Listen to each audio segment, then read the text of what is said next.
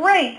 Okay, so I want to say a couple things. Part of the beauty of being on the Kuali right now is that Kim, as a result of being a base people and permissions module for a number of other Kuali modules, has actually gotten quite mature and quite good. It's got enough complexity to support all the various ways we think we want to do things. With that complexity comes potentially some confusion. But I will say that generally we feel very good about it and its capabilities in order to support whatever we need. So I want to take a slight departure and talk about RICE in general. I'm going to make an assumption and just shout if this isn't correct, that most people understand RICE and its role within the overall Kuali suite of products. The idea with RICE is that it is infrastructure level, base shared level modules that pretty much all of the applications want to take advantage of. So we've talked a little bit about Kim, and I'm actually going to talk a little bit more about that just to make sure everybody is appropriately impressed with its capabilities and potentially confused by terms. I'm kidding. But then I also want to talk about the other modules. So KRAD, you may or may not have heard about that. Basically, it's a UI platform. It has been being modified, enhanced, and leveraged in support of Kuali Student. Our UX lead, William Washington, has been working very closely with the RICE team to start to build out the suite of user interaction modules that we think we need as part of Kuali Student. It will be the UI platform for enrollment. Kim, like I said, we've talked about. KRMS is Kuali Rules Management System. This is another module that has gotten a lot more attention recently. It is used heavily by the COIAS application, which is supports institutional research. We also believe that we are going to be heavily relying on KRMS and its rules capability as part of the enrollment module. We're going to talk a little bit later in the presentation about some of the ideas that we have about how we need to configure business processes and execute various checks or evaluations of logic. This is going to be very much a sandbox discussion because we are still really landing the plane from a service design perspective, but I hope you'll be as excited about some of these ideas as I am. You probably won't, but maybe. COM is the organization module. This is one that has been a little bit, I will say, neglected by RICE in that we hadn't had anyone to really pick it up and run with it. Recently, as in the last 6 months, Michigan State University actually did an implementation of org. That is being considered as a contribution back. It may need a little bit of lining up with contracts in order to have that happen, but that's another one. That organization is something that Kuali Student will rely heavily on. So the general strategy is to continue to contribute to and build out RICE modules as our various student, in this case, needs push it in order to build the overall Kuali community of modules. There are two other modules that I'll note right now, but they aren't right in our line of sight right this moment. One is KEN, which is notification, Kuali Enterprise Notification, and the other one is workflow. Workflow is actually a huge part of the curriculum management system because of the workflow through the approval process for courses. We believe there will be workflow in enrollment as well. It'll probably present a little bit differently and might be student-initiated in some cases. But it also is a tool or an infrastructure module that's been around for a while and has a lot of maturity. Not that there aren't, additional enhancements that we might want to make, but that's in pretty good shape. I'm going to actually pause here. Carol, I don't know if you want to chip in anything or sort out anything I might have said that was confusing. No, I think actually that's a beautiful introduction to the key portions of RICE that are very significant to the enrollment effort. So it is important to understand, eventually, I know it's a lot of information, but it's important to understand how these pieces intersect with enrollment and how we are somewhat joined at the hip around these efforts with RICE. Any questions from the audience? Yes, Marie from Northwest again. If you say it's further out, the notifications, what is a bit further out in the sense of it will be in, say, 1.2, the next after the first rollout of enrollment, or is it really after the second phase? So it will be in release 3 or 4.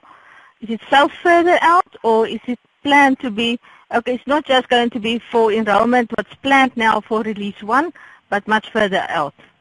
That's a really good question, and I'm going to be a little fuzzy on that. I think that, I don't know, Carol, do you want to answer it? I'm not sure how to answer that in terms of ENR1. Yeah, I'm happy to answer that. So, Mari, it's a result of the scoping decisions that the functional council has made. You know, we're trying to understand what's the baseline that we need in enrollment 1 in the first release of an enrollment module, like what's the base functionality we need. And the general consensus right now is that notification, enterprise-wide notification, and a lot of the workflow functionality is not required. Those are, would be probably in the second release of enrollment. But it really, the reason they're called further out is solely the result of scoping decisions that the functional council has made. And since you're part of that group, if we need to revisit any places where we feel it's critical to have notification of workflow, we can talk about those things. But the reason they're pushed out is solely for scoping purposes, not for technical. I do understand it's not necessary for now, but I just want to know, is it planned for in 5 years' time, or is it planned in 10 years' time? How long do we have to wait? Okay, and that you can't really answer now. Yeah, probably 2 years. It's whenever the second release of enrollment is really we start pushing on that functionality. It's a good question, though. Hopefully not 10 years. Okay. It doesn't help like that. Between 2 and 3 perhaps. Okay. Yeah. Okay, thanks. I will point out also that these modules are really in the Ken and Q are in really different statuses as a platform. I've heard rumors, I'm not sure, I don't know if anyone is actually using Ken. It's a great idea, but the particular implementation that we have of it as a Kuali foundation is typically not been embraced by the various applications, whether it's financials or COEUS or whatever. Q, on the other hand, is, like I said, very mature and something that we've used in curriculum management.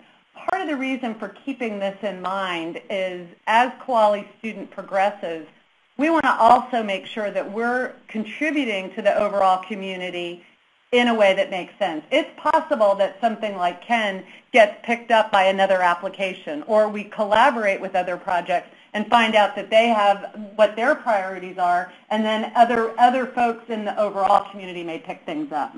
So I'm going to go on. So Kim, so it's creation and management of people, students, parents, instructors, advisor. It's identity management for security purposes, so user login and access rights. This is a part that many people have sort of bypassed and then almost pushed to Kim because of things like LDAP. In ENR, there's a lot about Kim that is good for an identity and a permissions perspective, but it's not really teed up yet for managing people. It's about identifying people. And so I'm listing here a couple of the things that we'll need to work on. There's going to be additional biographic and demographic data, so we've already identified attributes that need to be built out. Currently, there is no real matching logic, and actually I want to apologize, bullets 2 and 4 in this section probably should have been merged or at least next to each other. So that idea of matching logic and then identification and merging of duplicates is something that is not in place right now. I do know there's another Kuali project, KPME. I'm not even sure what that stands for. Carol, I don't know if you can help me with that. People management for the enterprise. Okay, so I know they're very interested in this. HR, yeah. I think that's something we can hopefully collaborate on. But really, the HR and then student are the first two Kuali applications that have the number of people that we need to worry about stuff like that. So this is where, again, collaboration across the community may help build out the RICE capability for all of us. We talked a little bit about university ID assignment. I made the point that we know there may be multiple identifiers for a single person, and we'll need to be able to support that. Batch syncing of large numbers of people from outside sources, those have already been referred to. Admissions and HR are probably the two big ones right off the bat. Right now, there's no capability to relate people to people in KIM, so we're going to be adding that ability. And then this idea of configurable control over access to sensitive data. That is not part of what's in the base KIM application right now. As we go through each of these, we'll be working with the RICE group to determine if this is something that should be in KIM or whether it's a layer of person that's a Kuali student person that builds on and extends KIM. The last note is in alignment with PESC. We've made it a deliberate effort to check, especially in areas like, I'll jump ahead to things like the academic record and the transcript and student or people, to use some of the PESC work and make sure we're in alignment with that. It's a huge project, by the way, so yeah.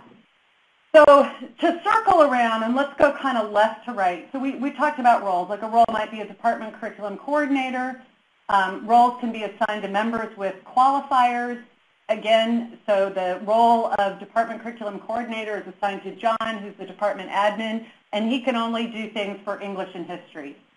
Role types are, if you back up a level, they're the thing that says which aspect of the person needs to be aligned from a qualifier perspective for this role. So, for instance, for the department curriculum coordinator, would be that department. This also allows us to generate what we call derived roles based on based on other data in the system.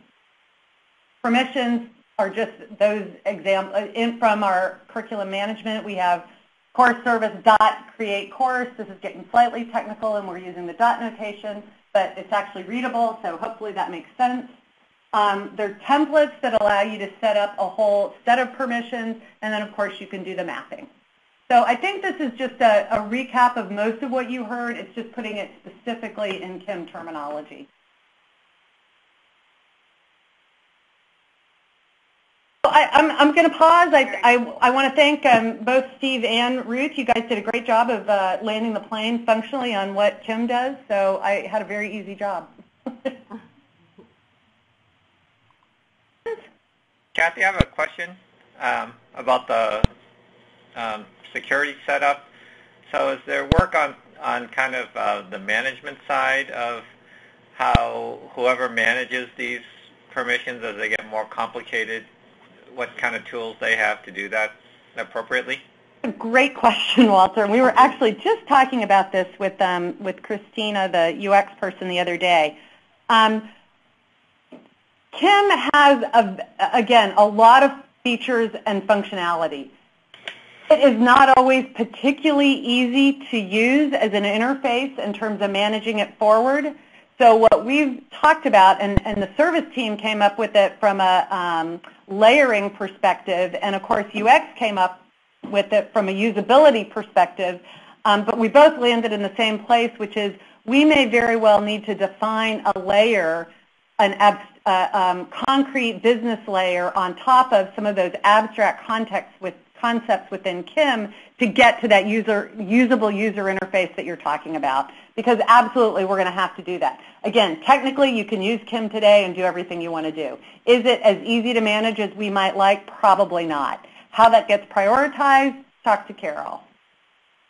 Also, it might be helpful to think about parameters for users when they implement, because I know that on in our current old system, we've had so much freedom that we've made it so complicated. We've kind of made it more complicated than it needs to be on our own. And so depending on the level of, the way it's managed at a certain campus, I can imagine that it gets so creative that it makes it very hard to just manage the system. It'll look like Kuali's the problem as opposed to thinking about how to assign the permissions. Right, and I think this is an area where some, UX studies might be able to help us with that. I mean, I kind of have two thoughts. One is, as you know, moving to a new system allows everybody to kind of reevaluate. So you have that kind of opportunity for some fresh start. At the same time, I'm hoping that some of these ideas of templates of roles might facilitate that. But then also, as a community of implementers, perhaps there start to be some best practices that arise. I mean, I know what you're saying. It's a part of it is a factor of time. Over time things get more convoluted. Yeah, that's kind of, I guess, my thoughts right now. I'm not sure. It's not all a system problem, but I think the system could facilitate. Okay, great. Thank you. Great questions. Thanks. I'm getting lost on how not to share. You're not sharing anymore. Oh, okay, good. Christina's sharing. Okay, great. Christina, we can see your Skype dial. I don't know if that's the right screen. Sharing on display. Yep.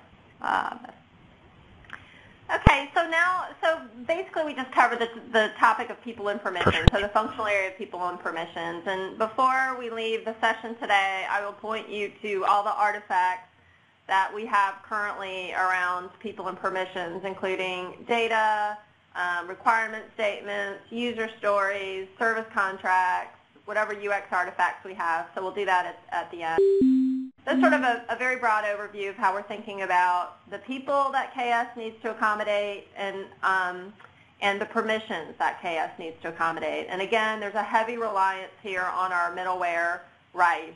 So we're really working closely with RICE on these particular aspects. Now we're going to move into setup as it relates to really things that are more specific to the enrollment environment. So academic years and calendars, these are things that are really under the purview of KS as opposed to middleware. So now we're getting into more really KS-driven functionality. So we're going to look at academic years and terms and associated milestones, and then we'll move into setting up the registration environment. So just a little bit of context setting as to where we are. So go ahead, Christina. Thank you. Okay, so I'm just going to add to that context and just do a very high-level look at what that is, what the setting up is, and what who would be doing it and what that is. So the academic years in terms, this is the site map that you have seen before in the last, or may have seen before in the last training. I guess you may not have attended. And this is just a static version of where that kind of work would happen, where you would go to set up the academic years and terms, the term detail, do any rules or any other things that would be involved in setting up the registration environment. A little later, I think we're going to look at the application map again. So this is just kind of a high-level view of that.